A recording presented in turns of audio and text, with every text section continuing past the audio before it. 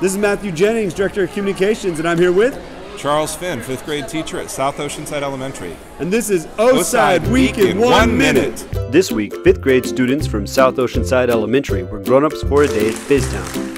BizTown is a mock city where students get to be anything from CFO of the San Diego Union Tribune to police officers, bank tellers, fast food workers, radio hosts, even a judge and a mayor. They learn economics by running businesses, managing personal finances, and electing leaders to run their own town. I'm Corinne, and I am mayor of JA BizTown. It's really cool how you get to actually be an adult for a day. Students prepared for the day with 8 weeks of financial literacy training leading up to the visit. And on Tuesday, they were ready to get to work as they focused on running businesses to turn a profit, cashing paychecks, and participating in their local economy.